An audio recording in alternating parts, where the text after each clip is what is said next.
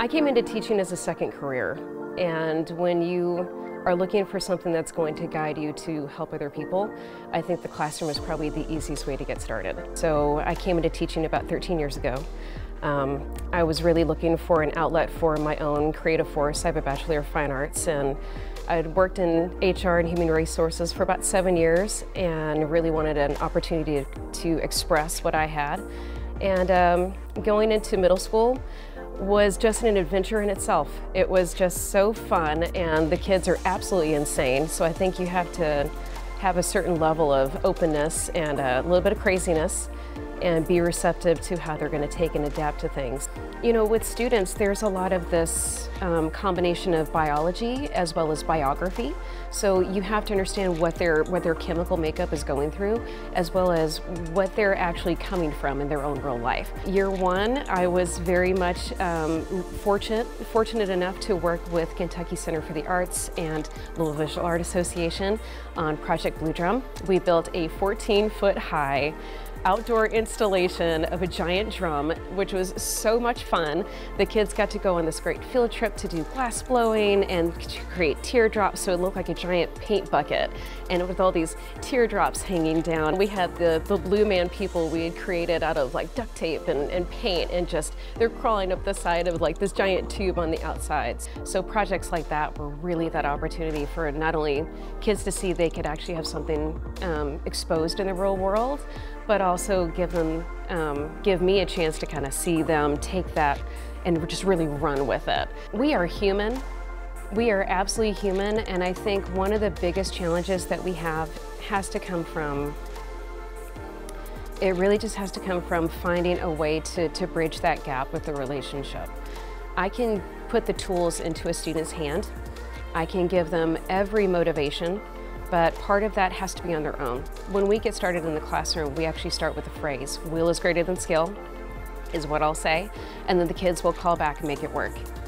It's a paraphrase from Muhammad Ali, thank you, and using those inspirational words from Ali, we kind of take that opportunity just to kind of get our mindset ready. We're gonna make artwork, we're gonna make mistakes, but let's embrace a little bit of that inspiration from Bob Ross as well, and just give ourselves some love and find a way to overcome from all those mistakes. I think one of the biggest challenges I have personally had has really been from making myself be aware that it's okay to get it wrong too. I instill that in my students, hey, we have to find a way to keep going, but giving myself that grace and giving that open and honest reflection with the students and telling them, hey, I made a mistake, and owning up to it. It's demonstrating that they can do it too, but that is a struggle, it's a challenge, because we just want to get it right. We want to get it right every time.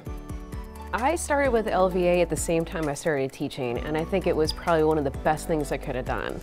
LVA has provided so many different programs. They've expanded so many times. The fact that they were so adaptable and resilient during NTI, which was so important with our students. When it comes to the future of art in Louisville, I want to see LVA really take the reins and just run wild.